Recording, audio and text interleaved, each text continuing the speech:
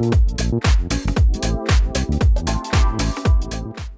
name is MaryCrawford Lawrence, and I'm the owner of Thrift and Thimble. And we sell vintage, secondhand, thrifted, home decor, clothing.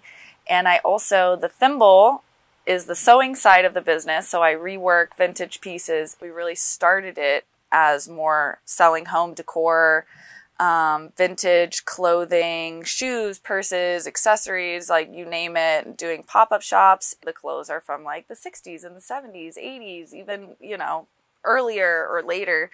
One of the things that's really fun about this business is that every day really does look different. Sometimes it's sitting at my sewing machine for like 8 hours straight. I'm delivering pieces. I have to go find all the things that I'm gonna rework and sell, and that's the most fun part. We've spent the last year and a half really just trying to build our audience and build a community and a customer base and meet people, market, really just figure out our brand, and doing pop-ups most weekends, sometimes doing them Saturdays and Sundays. It's been fun. It's challenging. This business is very centered around sustainability.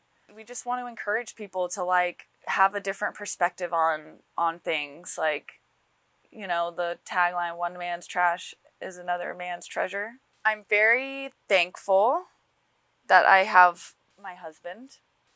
He encourages me constantly and works all week long and then works all weekend with me and is my biggest supporter and pushes me to continue this business. I try to focus on those full circle moments to really imposter syndrome is that feeling where you're in this space but you almost don't feel like you belong in that space, or that people won't want what you're putting out there. So we were walking around this pop-up shopping, and then 2 years later we were vending at that pop-up, and it wasn't until the first time that we finished our full day working this market. It was an 11-hour day, and I got a little emotional at the end of the day. I was like, "Babe," to my husband, I was like, "We used to walk around and shop, not even thinking that we would ever be one of these stores, and now we're one of these shops at these markets." It's important to look at how much you've grown, and